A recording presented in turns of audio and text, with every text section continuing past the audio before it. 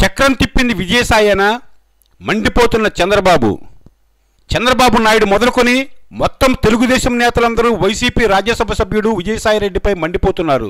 చంద్రబాబుకైనా TDP నేతలకైనా మొన్నటి వరకు YS Jaganmohan రెడ్డిపైనే మంటగా ఉండేది.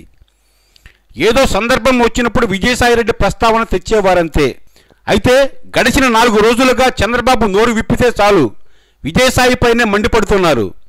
ప్రధాన ప్రతిపక్షంలోని ఓ నేతపై అధికార పార్టీ అంతలా మండిపడాల్సిన అవసరం ఏమిటంటే టీడీపీ నేతల అంచనా ప్రకారం బీజేపీ టీడీపీ మధ్య ప్రస్తుత పరిస్థితికి విజయసాయి రెడ్డే కారణమట. కేంద్ర మంత్రివర్గం నుంచి టీడీపీ ఎంపీలు బయటకు వచ్చే పరిస్థితులు కల్పించడంలో విజయసాయి రెడ్డి తెర వెనుక పెద్ద కథే నడిపారట. ప్రత్యేక హోదా విషయంలో టీడీపీ బీజేపీలపై బాగా ఒత్తిడి పెరిగేలా క్షేత్రస్థాయిలో జగన్ చేపట్టిన కార్యక్రమాలు, చేస్తున్న పాదయాత్ర ఒక ఎత్తు అయితే జగన్ పెంచుతున్న ఒత్తిడి కన్నా తెర వెనుక ఉండి రాజ్యసభ ఎంపీ చేసిన మంత్రాంగం తక్కువేమీ కాదంటూ టీడీపీ నేతలు శాపనార్థాలు పెడుతున్నారు. జగన్ను బీజేపీకి దగ్గర చేయడంలో విజయసాయి రెడ్డి కృషి ఎక్కువగా ఉందని టీడీపీ నేతలు మండిపడుతున్నారు.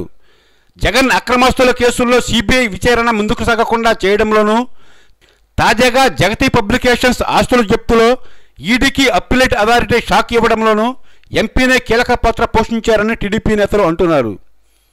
ఈ మధ్య చంద్రబాబు మాట్లాడుతూ అసలు విజయసాయికి ప్రధానమంత్రి కార్యాలయంలో ఏం పనండి? ప్రధానమంత్రి కార్యాలయం చుట్టూ ఎందుకు తిరుగుతున్నారు? ప్రధానమంత్రి కూడా ఇటువంటి వారికి అపాయింట్మెంట్ ఎలా ఇస్తారు అంటూ విజయసాయి రెడ్డిపై మీడియా సమావేశంలో మండిపడిన సంగతి తెలిసిందే. చంద్రబాబు పదే బహిరంగంగా ధ్వజమెత్తుతున్నారంటేనే అర్థమవుతోంది విజయసాయి రెడ్డిపై ఏ స్థాయిలో మండిపడుతున్నారు. జగన్పై ఉన్న కేసులు వీగిపోతుండడంలోనూ, బీజేపీని జగన్కు దగ్గర చేయడంలోనూ విజయసాయి రెడ్డే కీలక పాత్ర పోషించినట్లు టీడీపీ అనుకూల మీడియానే బాహాటంగా ప్రచారం చేస్తోంది. అంటే విజయసాయి రెడ్డి ఏ స్థాయిలో జగన్కు ఢిల్లీలో ఉపయోగపడుతున్నారో అర్థమవుతోంది. ప్రతిపక్షంలో ఉండి జగన్ కోసం విజయసాయి అంత చేస్తున్నప్పుడు ముఖ్యమంత్రి కోసం అంతలా కష్టపడేవారు ఒక్కరూ లేకపోవడం చంద్రబాబు దురదృష్టమే.